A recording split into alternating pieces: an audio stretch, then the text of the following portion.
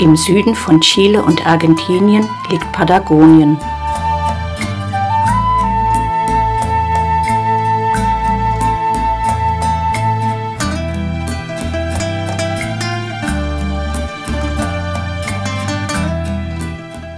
Unser Ausgangspunkt nach Patagonien ist die Hafenstadt Puerto Montt. Puerto Montt gehört zum nördlichen Teil Patagoniens. Die Stadt wurde 1960 bei einem schweren Erdbeben fast völlig zerstört, zählt aber mittlerweile wieder 160.000 Einwohner.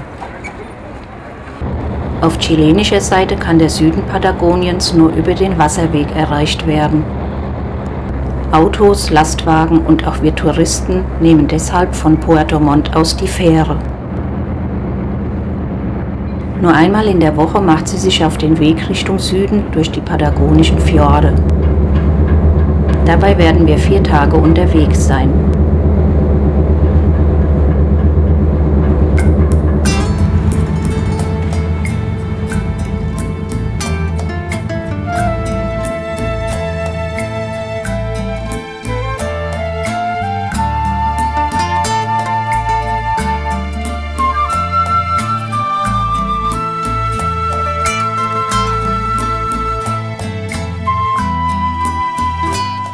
Eine Straße auf chilenischer Seite gibt es nicht und wird es auch wegen der unzulänglichen, zerklüfteten Landschaft mit ihren gewaltigen Gletschern voraussichtlich nie geben.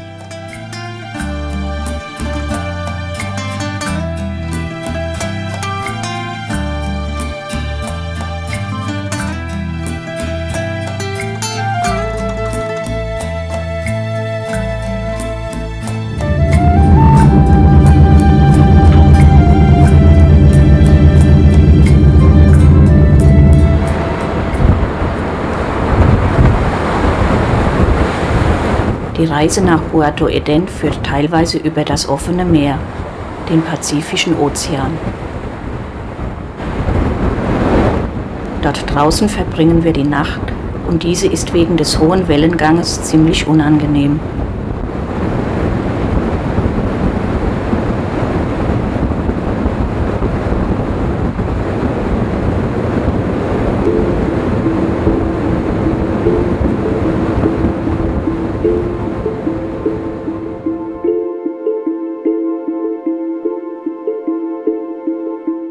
Im Kanal Messier kommt uns ein Geisterschiff entgegen, meint man. In Wirklichkeit hängt es auf einer Felsklippe fest. Diese befindet sich ca. 5 Meter unter der Wasseroberfläche. Kapitän Leonidas hatte das Schiff absichtlich auf diese Klippe gelenkt, in der Hoffnung, das Schiff versenken zu können. Denn er wollte damit die Versicherungsprämie für sein Schiff und die Ladung mit Zucker, die er zuvor in Uruguay verkauft hatte, einkassieren. Die Erklärungsnot über den Verbleib des fehlenden Zuckers, muss sich wohl im Wasser aufgelöst haben, wurde dem Kapitän zum Verhängnis und er wurde wegen Versicherungsbetrug verurteilt. Dies geschah im Jahre 1889.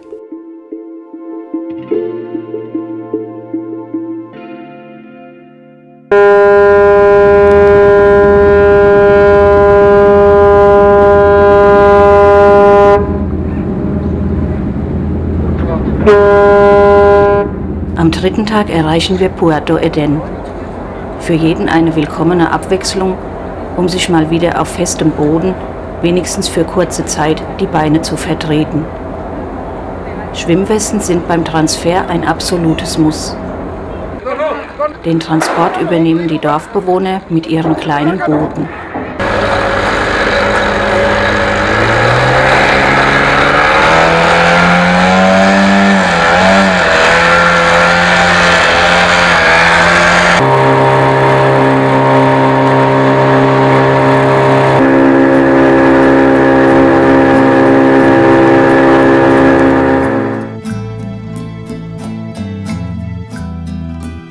In Puerto Edén leben ca. 200 Menschen.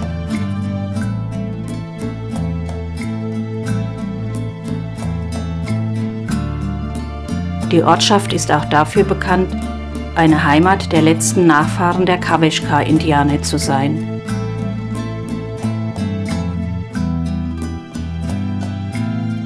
Der Ort lebt hauptsächlich vom Fischfang und den Meeresfrüchten.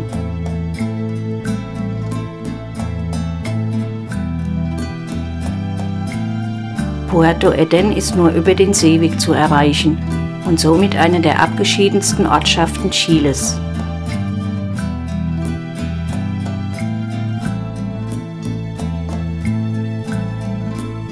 Nicht allzu weit entfernt von Puerto Eden befindet sich die größte Gletscherzunge Südamerikas. Sie wurde nach Papst Pius XI. Benannt.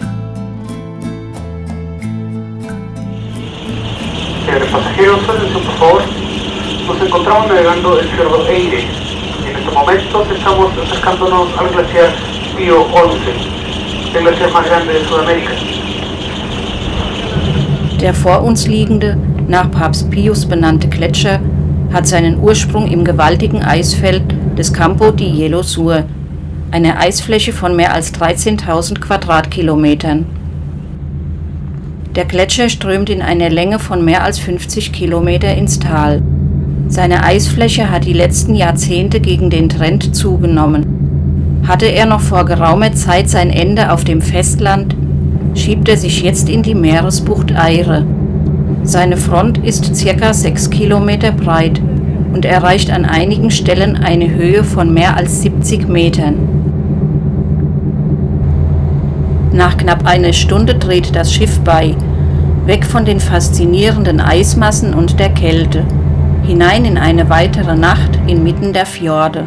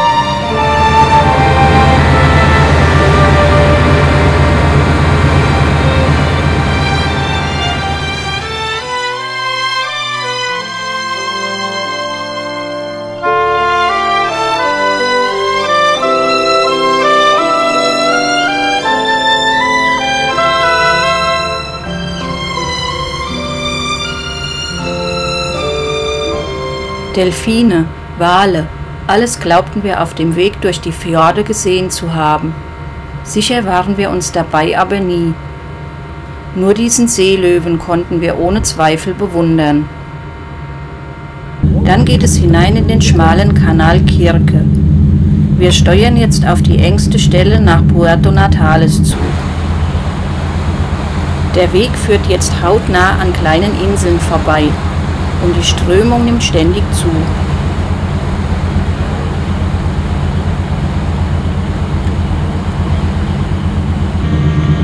Rechts vor uns liegt die enge Stelle, durch die wir hindurch müssen, den Passo Kirke.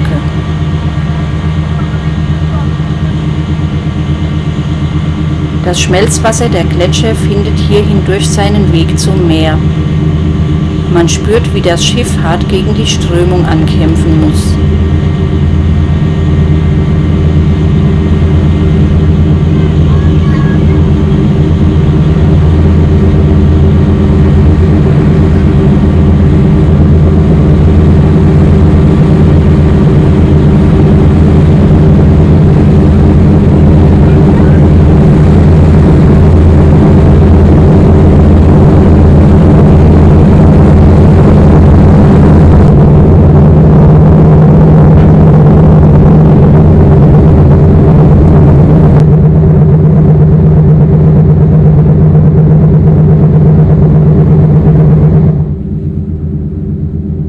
Gleich danach entdecken wir dieses Fischerboot. Es fährt in eine kleine Bucht. Für uns hat es den Anschein, als ob sich hier Piraten eine Zuflucht gesucht haben. Angeblich wird hier an den steilen Küstenfelsen nach Muscheln getaucht, wobei wir eher glauben, dass es sich hier um Krabbenfischer handelt.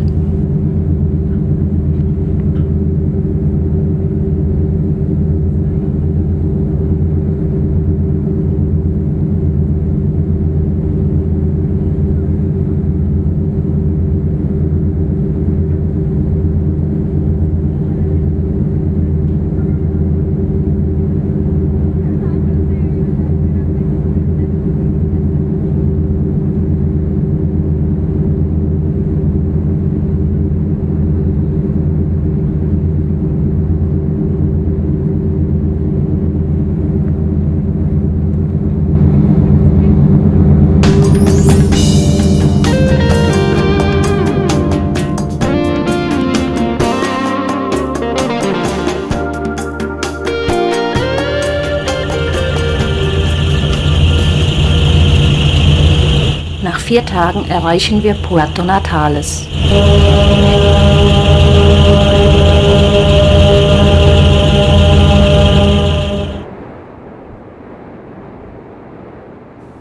Puerto Natales liegt am Fjord Ultima Esperanza, dem Fjord der letzten Hoffnung.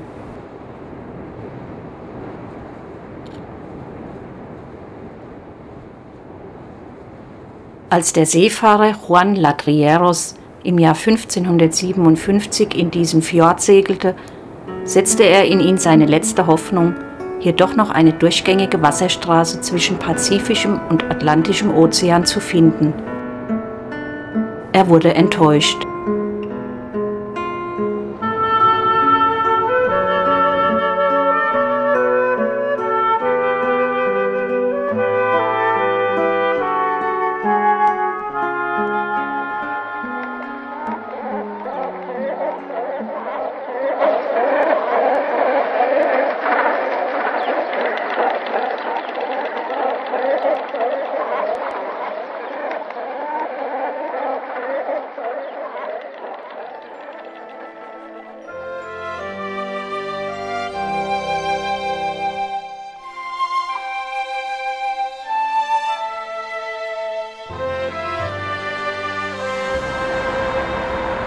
Die ca. 20.000 Einwohner zählende Kleinstadt lebt heute vorwiegend vom Tourismus. Im Mai 1911 wurde Puerto Natales als Tor für die Schafindustrie gegründet und lieferte von hier aus Schaffleisch in die ganze Welt.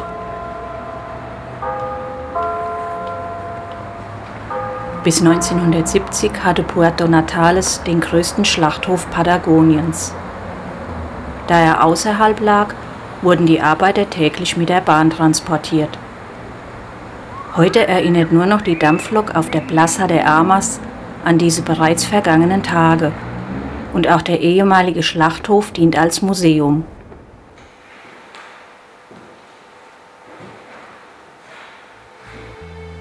Durch die Technik, Fleisch einzugefrieren und damit haltbar zu machen, boomte der Handel mit Schaffleisch.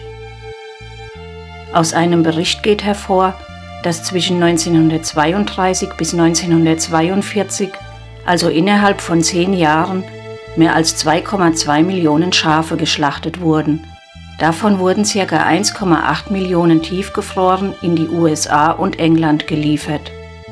Die technischen Geräte, um dies zu bewerkstelligen, kamen aus England.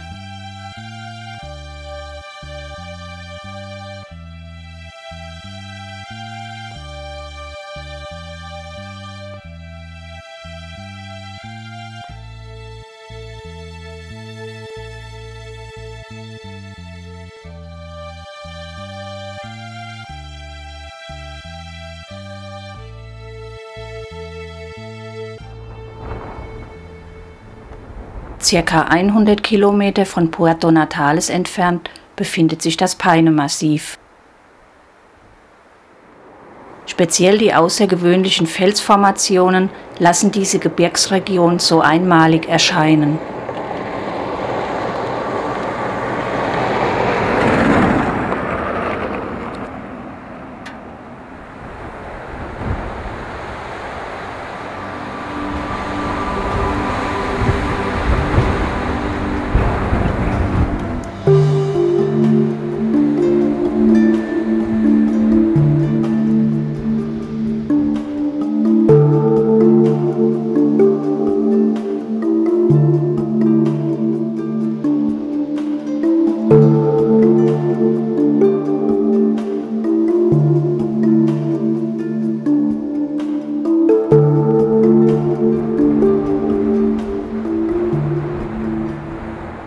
Auch ist das Paine Massiv für seine einmalige Tierwelt bekannt.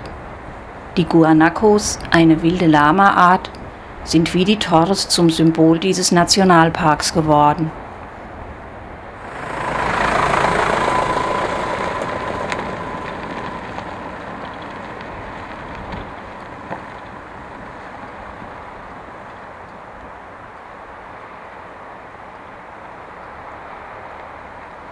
Wir befinden uns jetzt auf dem Weg zum Campingplatz an der Laguna Azul. Der See liegt etwas abseits der Touristenstraße und sein Campingplatz bietet nur wenig Komfort. Dafür wird man aber mit einem der schönsten Ausblicke auf die Torres del Paine entschädigt.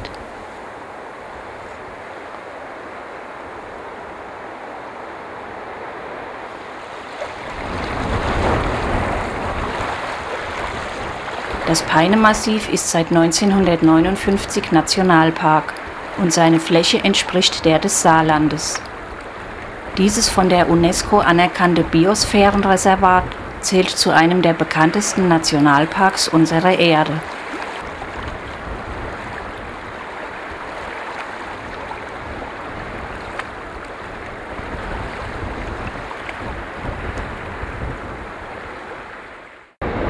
Dort, wo nährstoffreiche Seen ausreichend Nahrung bieten, wie hier im Paine Massiv, ist der Chile-Flamingo anzutreffen.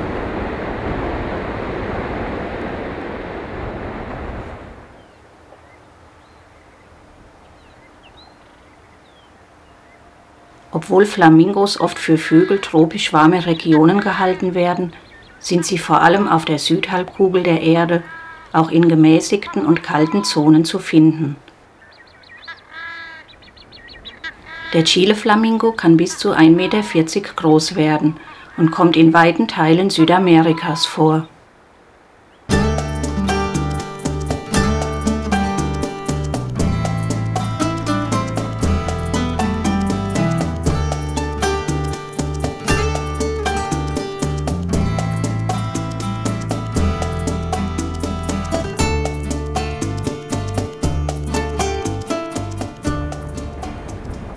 Ein häufig anzutreffender Vogel ist der Nandu. Der größte Vogel Südamerikas kann wie der australische Strauß nicht fliegen. Dafür umso schneller rennen. Auf der Flucht erreicht er ohne weiteres 60 Stundenkilometer. Vor allem im Grasland der Pampa ist er in großer Zahl anzutreffen. Deshalb werden wir ihn auf unserer Reise durch Patagonien häufig begegnen.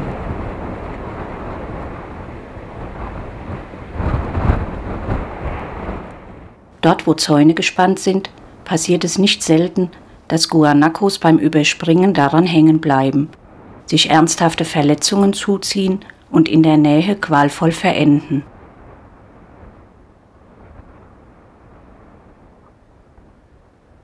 Gleich 3 Kadaver entdecken wir an einem dieser Zäune und in unmittelbarer Nähe eine große Anzahl zufriedener und satter Vögel, den Andenkondor. Der Andenkondor ernährt sich ausschließlich von Aas. Der Tod der Guanacos sichert sein Überleben.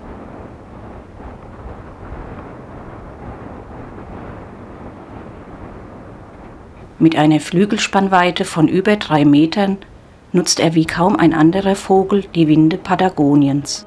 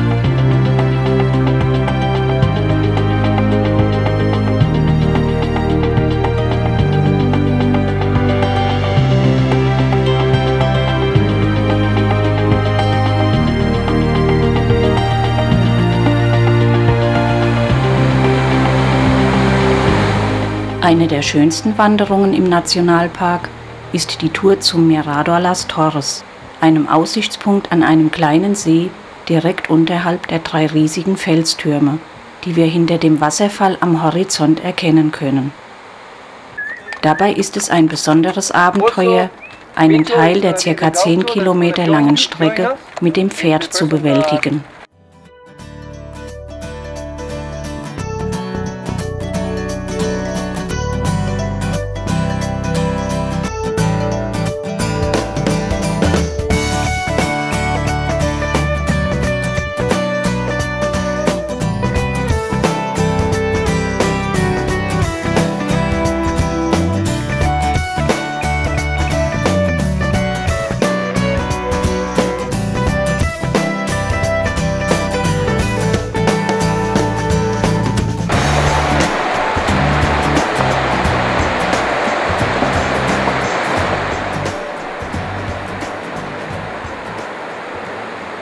Hier im Refugio Chileno lassen wir die Pferde zurück, da der Wanderweg für diese nicht mehr geeignet ist.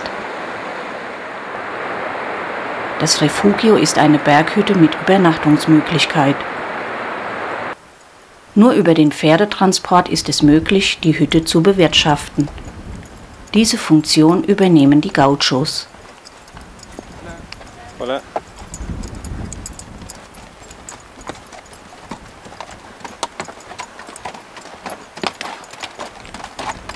Diese Gauchos sind nicht für riesige Schaf- und Rinderherden in der Pampa verantwortlich. Sie sind Angestellte der Touristenunterkunft Las Torres. Unzählige Pferde müssen für den Ansturm der Touristen versorgt und betreut werden. Wie der echte Gaucho müssen sie aber genauso sattelfest sein und dabei nicht nur mit Pferden umgehen können, sondern auch mit Menschen. Und ein harter Job ist es allemal und mit Sicherheit sind dabei keine Reichtümer zu verdienen.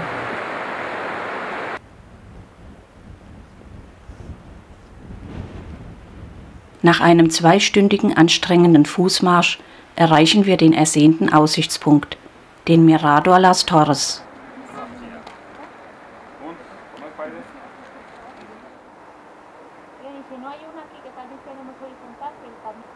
Die 3 Felstürme ragen bis zu 1000 Meter in die Höhe und die glatten Wände aus Granit sind Herausforderung für die besten Bergsteiger der Welt.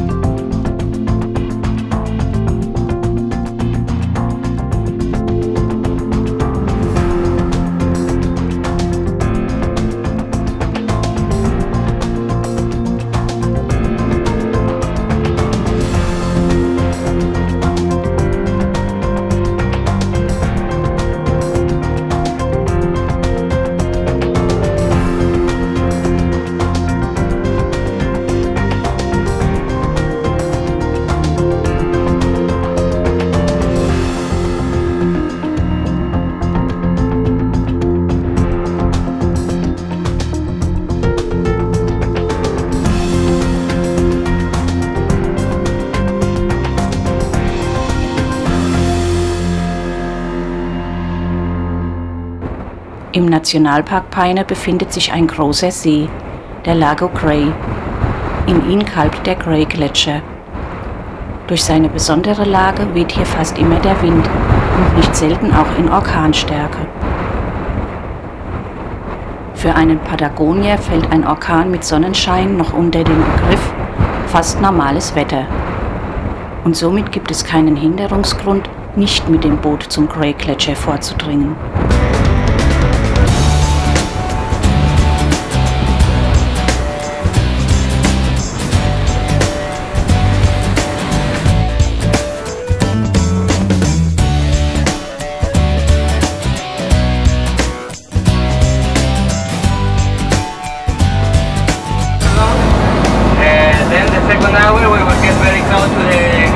About 40 meters away from the front, and we will visit both sides of the east and west part of the glacier, and we will navigate slower, so it will be the best time to go up enjoying the view of the glacier and also enjoying the pisco sour or whiskey that we will offer you.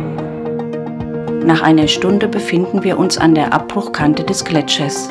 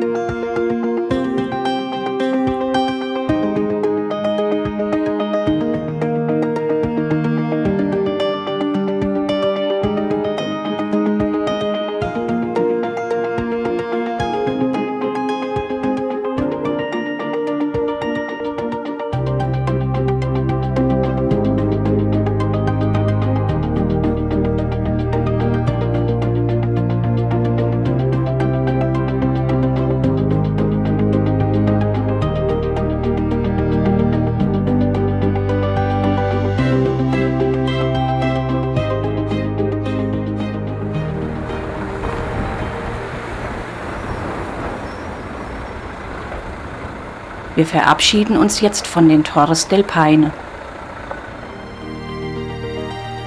und machen uns auf den Weg nach Punta Arenas.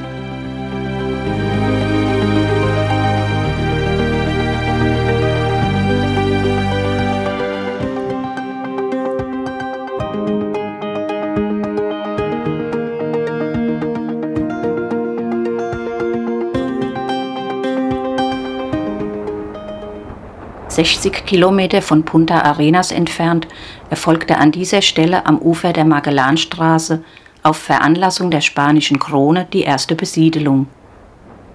1584 erreichten mit dem Schiff 300 Siedler diese raue und spärliche Gegend und wurden sich selbst überlassen.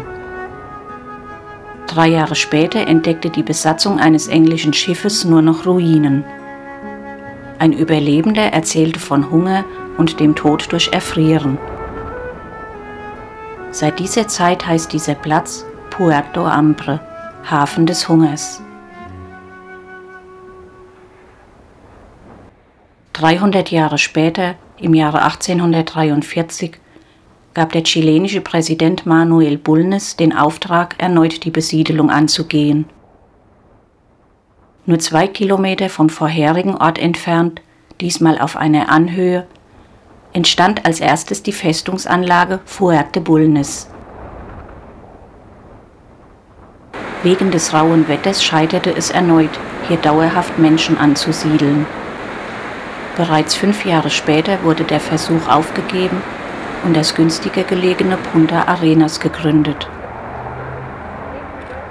Punta Arenas liegt an der Magellanstraße und ist mit seinen knapp 120.000 Einwohnern die größte Stadt im Süden Patagoniens. Fast 50 Jahre lang, zwischen den Jahren 1890 bis 1940, zählte die Magellan-Region zur bedeutendsten Schafindustrie der Welt.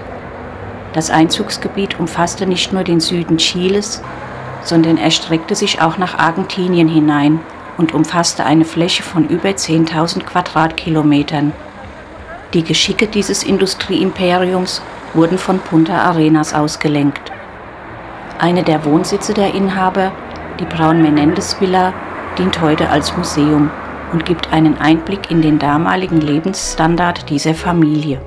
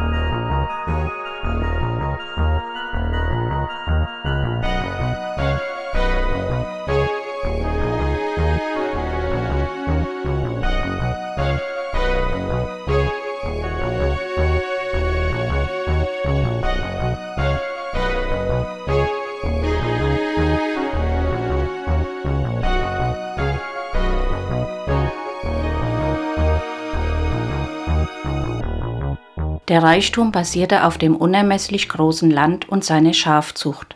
Dabei nahm man nur wenig oder gar keine Rücksicht auf diejenigen, die darauf lebten, die Indianer. Sie leisteten zum Teil erbitterten Widerstand gegen die Eindringlinge, und dies auch lange Zeit mit Erfolg. Letztendlich hatten sie keine Chance. Ganze Stämme wurden vernichtet und ausgerottet. Erst die neuen politischen Strukturen in Chile erlauben den noch lebenden Nachfahren, sich wieder den Ritualen ihrer Vorfahren zu widmen und deren Kultur aufzuarbeiten. 1920 erschuf der chilenische Bildhauer Guillermo Córdoba ein Denkmal für den Entdecker der Meerenge, Fernando Magellan. Er stellte den Helden auf den Bug eines Schiffes.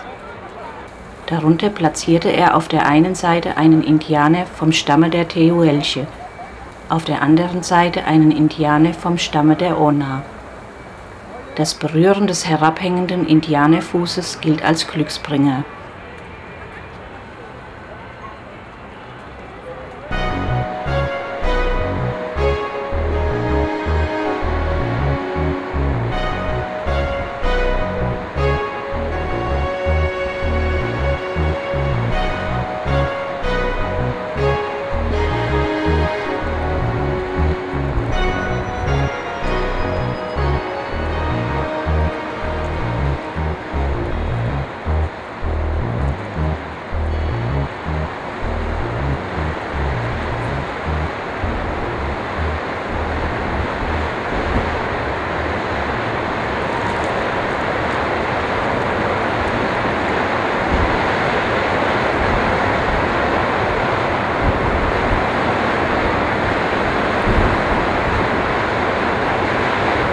Hier am Seno Otway, einer Bucht in der Nähe von Punta Arenas, befindet sich eine kleinere Population Magellan-Pinguine.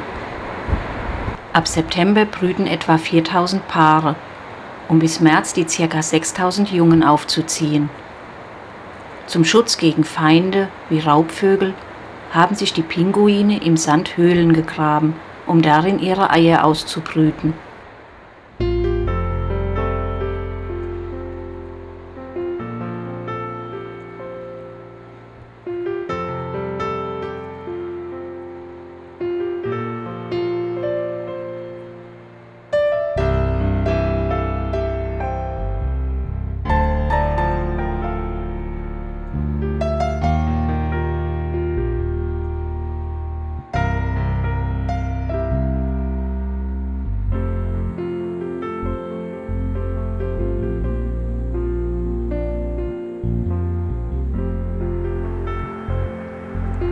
Dann, wenn die Jungen ihren Federflaum verlieren, marschieren sie täglich an den Strand. Am Anfang werden sie noch von einem Elternteil begleitet, später gehen sie allein.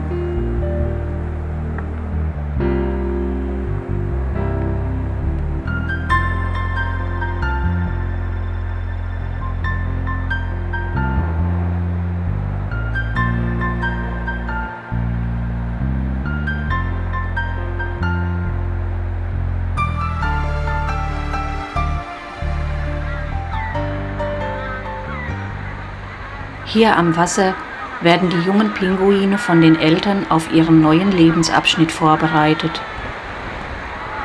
Vorbereitet auf ein Leben im Meer.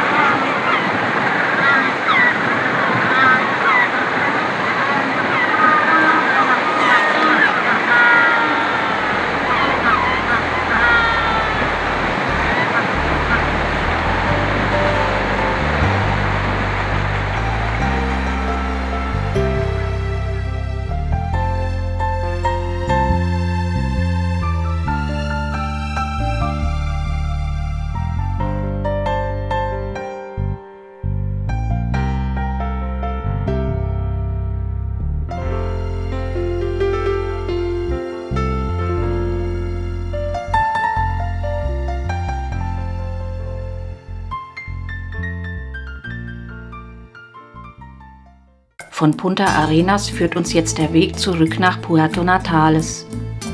Dort verlassen wir Chile, überqueren die Grenze nach Argentinien und fahren durch die Pampa weiter nach El CALAFATE.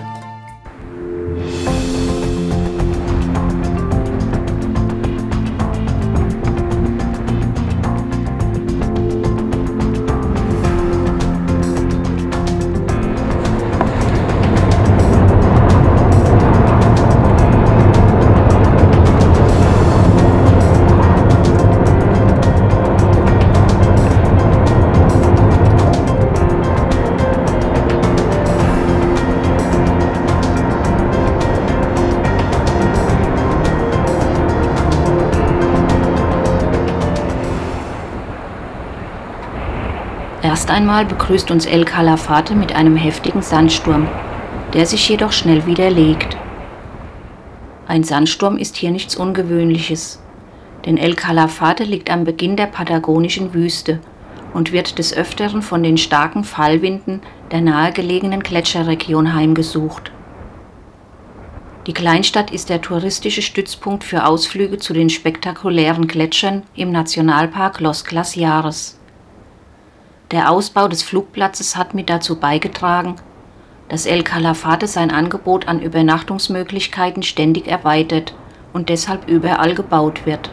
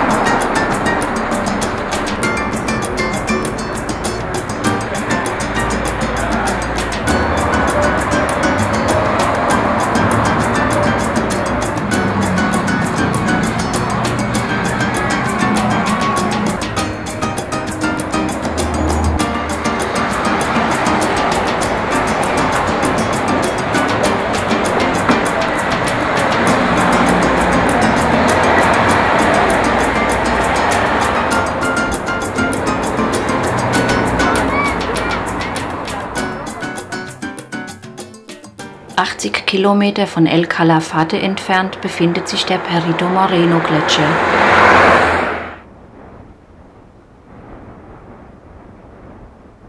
Der Perito Moreno Gletscher entspringt einer riesigen Gletscherwelt, dem Campo de Hielo Sur, eine Eisregion, die 200 Mal größer ist als die gesamte Gletscherregion der Alpen.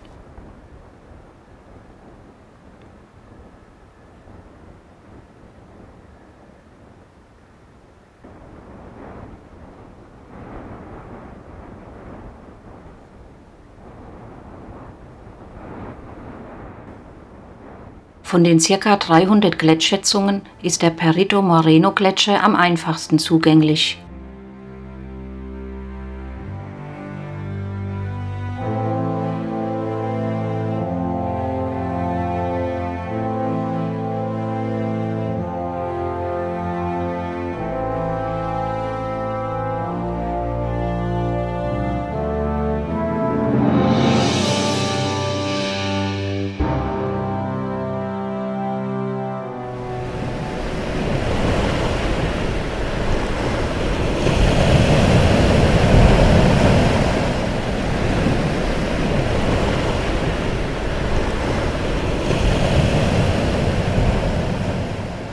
Pro Tag schiebt sich die Eismasse ungefähr einen Meter vorwärts. Eine Besonderheit des Perito Moreno ist, dass er einer der wenigen bekannten Gletscher außerhalb der Antarktis und Grönland ist, der kontinuierlich wächst. Der Grund dafür sind die starken Niederschläge, welche die Wolken vom Pazifik über die Anden bringen. Regelmäßig brechen große Stücke der 60 Meter hohen und 5 Kilometer breiten Eisfront ab, die meterhohe Flutwellen im See auslösen können.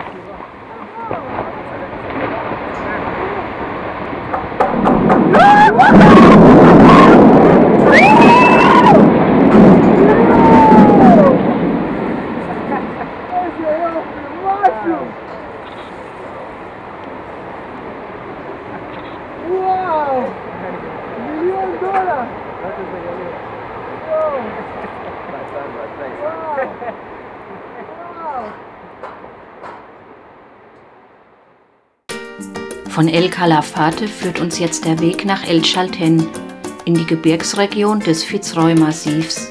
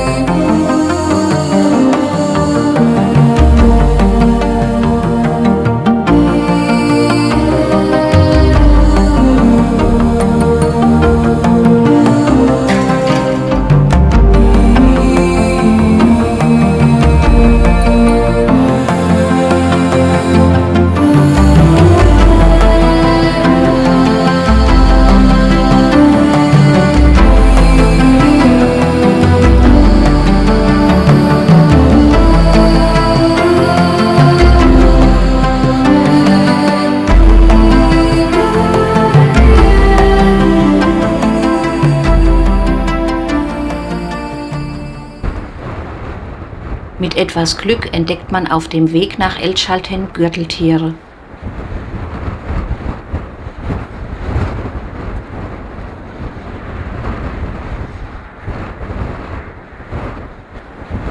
Speziell hier um El Chaltén finden sie ideale Lebensbedingungen.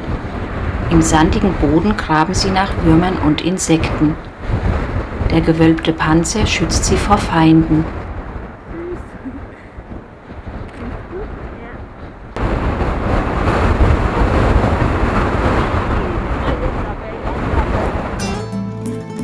Aufgrund ungeklärter Gebietsansprüche gegenüber Chile entschied Argentinien, hier am Fuße des Fitz Roy Massivs ein Dorf zu bauen und somit seinen Anspruch auf dieses Gebiet zu bekräftigen.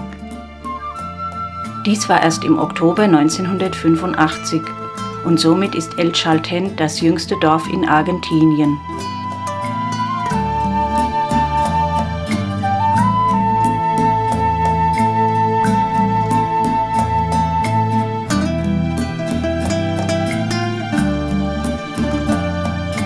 El Chaltén lebt im patagonischen Sommer vom Tourismus. Sommer ist in Patagonien, wenn bei uns Winter ist. Im patagonischen Winter ist El Chaltén so gut wie ausgestorben.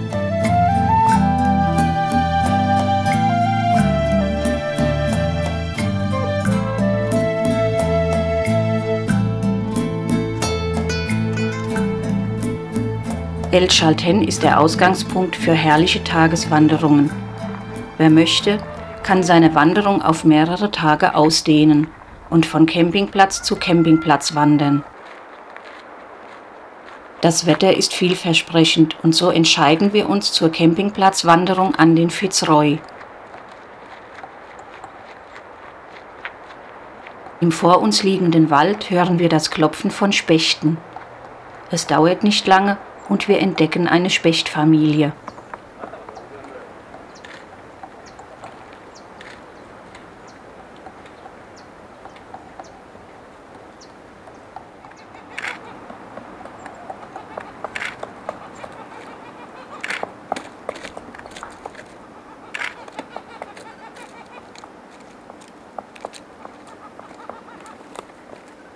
Sie lassen sich von uns in keiner Weise stören.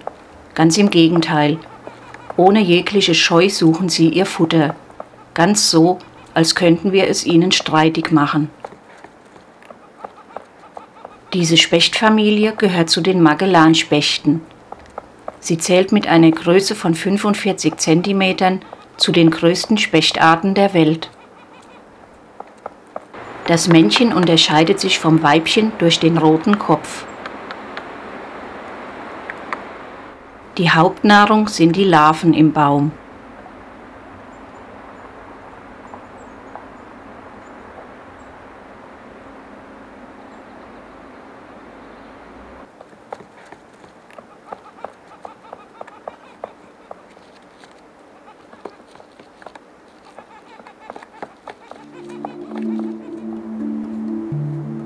Der Fitz Roy gilt als äußerst schwierig zu besteigen. Erste Versuche erfolgten 1937 durch eine italienische Expedition. Weitere Expeditionen folgten und alle scheiterten an den glatten Wänden der 3400 Meter hohen Felspyramide. Hauptsächlich machte den Bergsteigern das unberechenbare Wetter zu schaffen. Starke Winde, Kälte und Schnee machten eine Besteigung unmöglich. Erst 1952 gelang einer französischen Expedition unter äußerst riskantem Vorgehen das Betreten des Gipfels. Hier am Ufer der Laguna Capri werden wir jetzt das Zelt aufstellen und übernachten.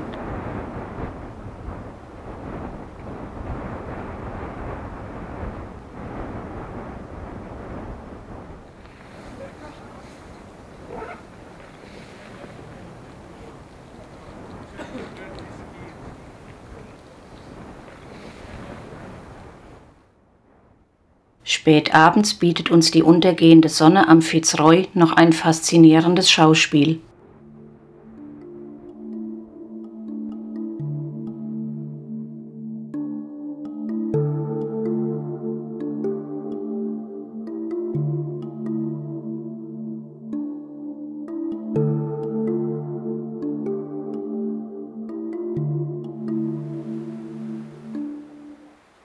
Schmeckt's?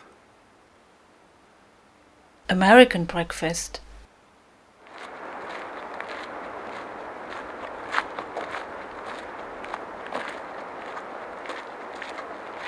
Nach dem angeblich sehr guten Frühstück führt uns jetzt der Weg zur Laguna de los Tres. Der Weg zu diesem See führt durch den vor uns liegenden steilen Hang.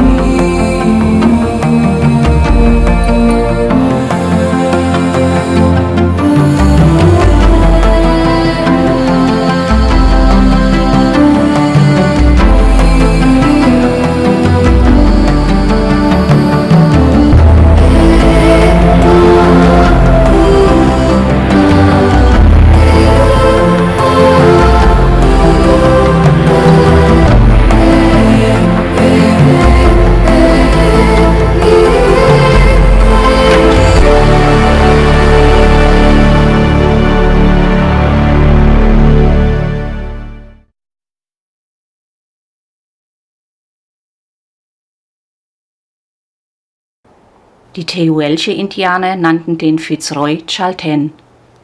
Chaltén bedeutet in deren Sprache rauchender Berg.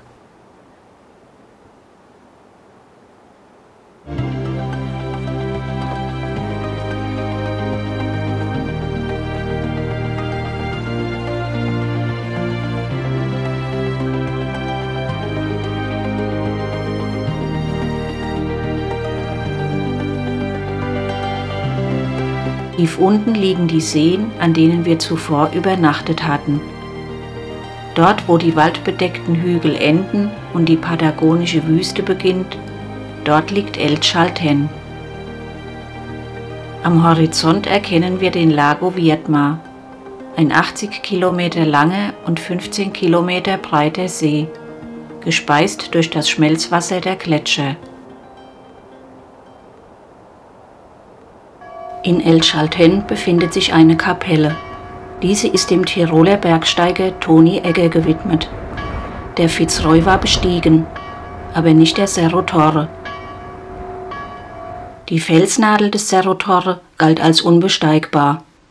Der zu seiner Zeit beste Eiskletterer Toni Egger wählte mit seinem Kameraden Cesare Maestri zur Erstbesteigung die mit Eis überzogene Nordwand. Und beide erreichten über sie am 30. Januar 1959 den Gipfel. Mit dem Erreichen des Gipfels zog eine Warmfront auf und ließ die Eisflächen der Aufstiegsroute abbrechen. Der tagelange Abstieg wurde zum Überlebenskampf, den Toni Egger mit dem Leben bezahlte. Die Erstbesteigung des Cerro Torre wurde zum Mythos.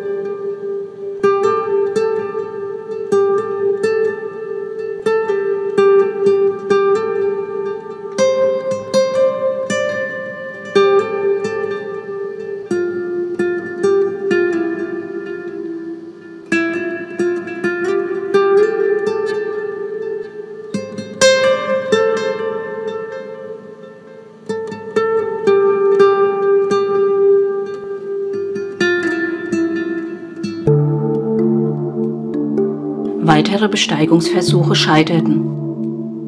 Cesare Maestris Schilderung der Erstbegehung wurde mehr und mehr angezweifelt. 11 Jahre später, 1970, kam Cesare Maestri zurück.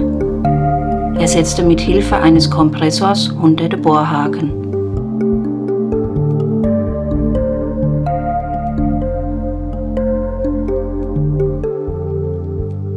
Er erreichte das Schneefeld oberhalb der glatten Wand. Den 50 Meter hohen Eispilz erstieg er nicht. Für ihn war somit der Berg bestiegen. Nicht aber für die 4 italienischen Bergsteiger, die im Jahre 1974 den Eispilz erkletterten und die dann auch die ersten anerkannten Cerro Torre Besteiger wurden.